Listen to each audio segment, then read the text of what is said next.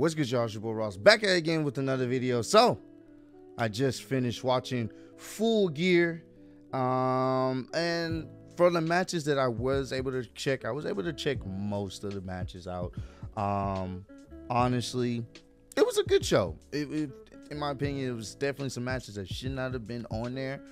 To shorten it up, made it a little bit more concise. But for the most part, I enjoyed the show. But I'm here really just to talk about two things. One, the Elite coming out to Wayward Son. Oh man, if you're a big Supernatural fan like your boy Rob Ross is, you don't understand. You know the type of joy that brought me. Hearing the Elite come out there to Wayward Son was pretty damn cool. And then hearing the fuck you CM Punk chants, that was wild. I never thought I would ever hear fuck you CM Punk chants. That was pretty interesting. So I definitely wanted to talk about that. And that match, that trios match, was pretty damn good. But I really just want to focus in on one thing and one thing only, bro. MJF becoming the new AEW World Champion, and I am glad they made the right decision. This match had an interesting dynamic. MJF was pretty much a babyface in this entire match for the most part, and Jon Moxley was mostly a heel. He was flipping out the crowd. Anytime Jon Moxley had any type of offense going on, they were booing him to oblivion. It was a very interesting dynamic. Anything that MJF did, it was more so got cheered. The only thing I was kind of like maybe disappointed in is the fact that pretty much Jon Moxley, he operated as a heel, but he dominated this match. Like, MJF really didn't look like, I guess, as competitive as I was hoping he would be. He kind of looked, in my opinion, and maybe I'm reading too much into it, he looked a little bit weak for someone that's supposed to be going for the championship, supposed to be putting the championship, we're putting the company on his back. He didn't look as strong as I wanted him to do offensively. There were some cool spots. I love the pile driver through the table. That was a beautiful spot. Looked brutal as hell. But ultimately, it was really just MJF trying to pretty much survive. And of course, you had the typical referee bump spot. You know, you always have those. And MJF ends up pulling out the ring. He ends up pulling out his dynamite ring. That's when William Regal comes out there. He's like, put it away, throw it away. You don't need that, or whatever. So then another referee comes out there. He ends up getting knocked down or whatnot. And at this point, MJF is locked in a submission hold, and he's tapping. Which is another thing where it's like, those type of roles when the ref is not looking and then the heel starts tapping, I think those work better than, I guess. I mean, MJF is kind of a heel or maybe a face. He's more of a tweener, but him tapping, it just, once again, it gave me like he's not on, like he's weaker than Jon Moxley. Like he's not there competitively. That's how it just looked visually, like he's weaker than Jon. Like he can't really get the job done per se. Once again, it makes sense if you're a heel to do that, but in this match he was clearly like a babyface, so I didn't like the fact that he was tapping even though the ref didn't see it. But probably the most interesting thing about the whole situation, and it's funny because I think while I was tweeting, someone had said I could see William Regal being the one to double cross Jon Moxley. Like, they tweeted it while the match was happening, and lo and behold, William Regal gives MJF the brass knucks. He's still by ringside, and you're like, wait, what?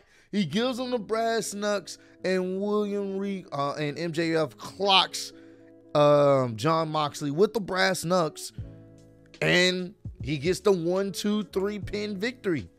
That was, to me, I was really surprised by that. I was thoroughly surprised with that turn of events.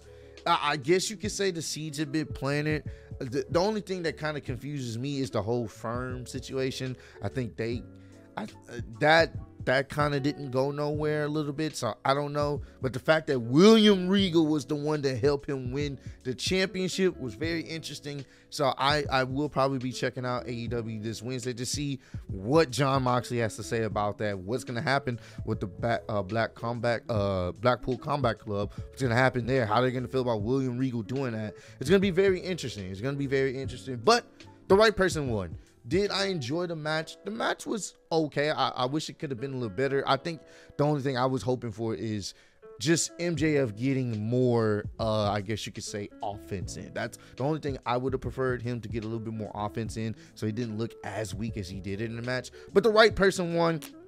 Crowd was into it. I was into it. I'm glad that he did get the championship. It would have been cool if they had confetti and stuff for him, but I guess they didn't, I guess they didn't have it for him or whatnot. And I don't know. I would have, that's a big celebration, a celebratory moment, or at least it should be, because he's the future of the company, supposedly. So it'll be interesting to see where they take things going forward, man. So I definitely want to talk about that. Also, Samoa Joe, 2 belts. He got 2 belts now. He pinned Hobbs. Samoa Joe is the TNT champion and still the ROH, I believe, television champion. He has 2 belts now, and I think that is awesome. So they're probably going to set up Samoa Joe, Wardlow going forward. But I'm glad Samoa Joe is finally getting some more notoriety. Just on the Dynamite side of things, the AEW side of things. I know he's getting notoriety from ROH, but just so he can be seen more on television, because Joe deserves to be seen more on television. Jamie Hayter becoming the new interim AEW World Women's Champion. That was cool to see. You know what I'm saying? People enjoyed that women's match, and people were behind Jamie Hayter. You know what I'm saying? So that was also a cool thing to see. There were some good moments in the show. There were some down moments in the show. Soraya having her first match back or whatnot was nice to see. The tag team championships, I felt like that match could have been a little bit better. I don't know if it was crowd fatigue, possibly. Crowd didn't really get into it till towards the end, but that was still entertaining. And Jungle Boy and Luchasaurus having that nice, crazy. I was able to go back and check out that crazy steel cage match. That shit was fucking great way to start off the show. But overall, the stuff that I was able to see, matches I was able to see, was pretty goddamn good for me personally. You know what I'm saying? This is not my traditional thoughts and opinions video. It's kind of more of a short form version of it. But I would give this show a solid 7.5, 7.5 to 8. The only downside is some of these matches should not have been on this show. Could have been on Dynamite. That's the only thing. They could have took out maybe 3 matches. That probably would have made the show that much better for me personally. It was a long show, though. But hey, man, at the end of the day, the right person won. MJF is your new AEW World Champion. So comment down below. Let me know. Did you guys see that swerve coming? Did you guys think William Regal was going to be the person to help out MJF?